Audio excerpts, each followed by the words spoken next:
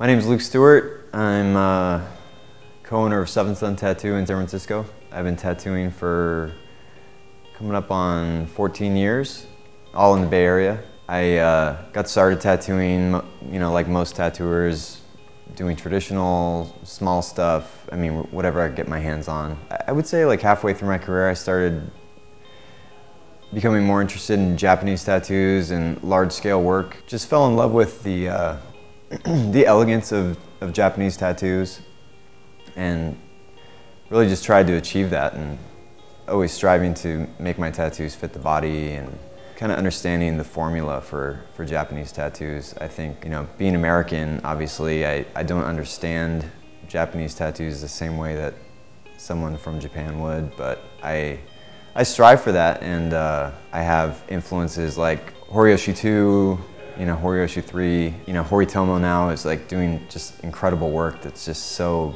beautiful and just fits the body so well. It just looks like it's just meant to be there.